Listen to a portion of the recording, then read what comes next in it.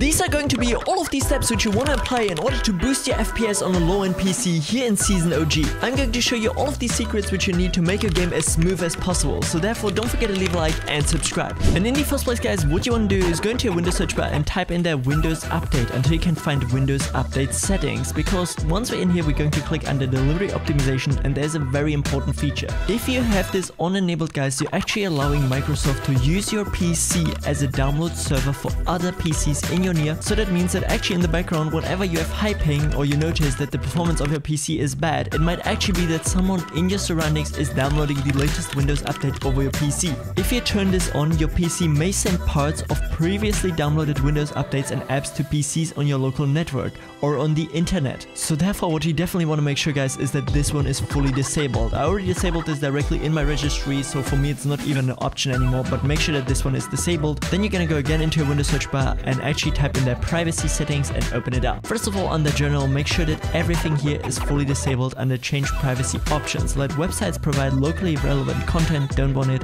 Let Windows track app launches, also disable it, and show me suggested content in the settings app, which are basically all of these built-in ads into your Windows 10 or 11, which you want to disable as well. Then we're gonna go here over to diagnostics and feedback, and here you're gonna make sure that you disable as well every single one of these here guys. This is super important. This is basically Microsoft collecting data off your PC and sending them directly to their servers. This is pretty hardware demanding and always run in the background. Then we're gonna go under location, we're gonna make sure that everything here is turned off as well. Then camera, microphone and voice activation I would maybe leave on, since it's kind of important for recording, OBS or whatever. But under notifications you're actually gonna make sure to turn this one off. Then we're gonna go to contacts, this one as well. Then we have calendar as well, phone calls. Just make sure that all of these here are completely disabled guys. These are all unnecessary services running in the background 24/7, drastically slowing down your PC, especially background applications which you should turn off as well, something like Cortana, the game bar, Microsoft Photos, then as well app diagnostics, automatic file download, documents, this one you're gonna put to off as well, pictures as well,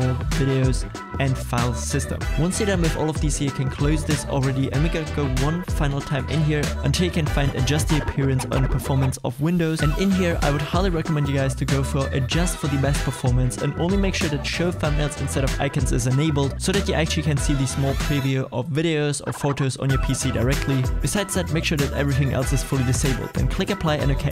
And of course guys, one of the best methods to get super high FPS on a low-end PC is a stretch resolution. I've got so many tutorials already about this on my channel, but right now you're on screen are a list of the top 5 best ones which I would recommend you for low-end PC. It's also super easy to apply it. Basically you just have to get alpha res, get it on your PC. You can by the way find it on my official website, link in the description. And then once you use alpha res guys, you just simply have to put in the resolution which you want to apply. Make sure to cap your FPS exactly 3 underneath your maximum refresh rate if you're on everything above 75 Hz, and then click under apply. Then once you're up in game guys, it's already gonna be applied, and trust me, a stretch resolution can literally give you a huge increase of even up to 60%, really depending on how low you can go. And if you guys ever wondered how I get so low ping in Fortnite, it's actually because of the GR booster. You can try this out for absolutely free with the link in the description. It's also the tool which Mero, the FNCS winner, is using. The GR booster is basically improving your ping by finding the best DNS server in your near, so therefore just simply launch it, select Fortnite, and you can see guys, we already have improvement of 138%. My ping is insanely low, like even for rank 10 milliseconds is super low guys, which means in creative I would get probably 0 ping right now. And what's the best about it guys is adaptive intelligent routing. This means that it's actively in the background always going to look for the best DNS server, making sure that you have the least amount of ping. So therefore check it out with the link in the description guys, it's amazing. So guys, the next up we're going to utilize the automotive Windows tweaker version 4.8 for Windows 10. There's also a version for Windows 11, and you can find it on my official website. And once you launch it to itself, it should look exactly like this here. And what you want to do guys is head over to performance in the first place. Then you're basically going to copy all of my following settings. First of all of these settings here on the top, you're going to drag all the way to the left side, and make sure that you disable as well everything which I have fully disabled in here guys. Something like tablet input services, then we have something like Microsoft Edge preloading and printer spooling services. Basically all of these here which are checked for me, you want to check as well. Additionally, this is a small tip which actually makes a huge difference, turning off the search indexer. But keep in mind you can't use then again your YouTube. But keep in mind you can't use then your Windows search. So therefore this is actually really useful, and I use it on a daily basis. So therefore this is completely up to you if you want to try this. But before you apply anything guys, I would always recommend you to create a restore point here real quick with this setting on the bottom. Then we're gonna go over to security guys, and in the first one you're gonna leave everything just how it is, but we're gonna go over privacy, and there you're gonna make sure that all of these settings are checked guys. These are all basically just services in the background collecting data off your system